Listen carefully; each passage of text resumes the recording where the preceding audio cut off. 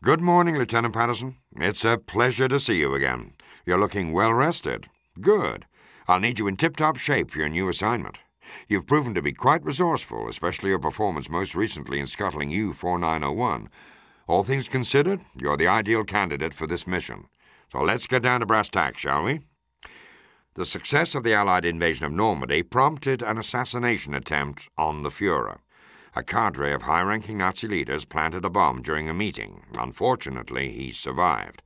He's used this attempt on his life to clean house and solidify his power. Whatever remaining sanity the Nazi leadership possessed has been gutted by Hitler's subsequent arrests and executions. He has appointed new leaders more in tune with his insane ideals.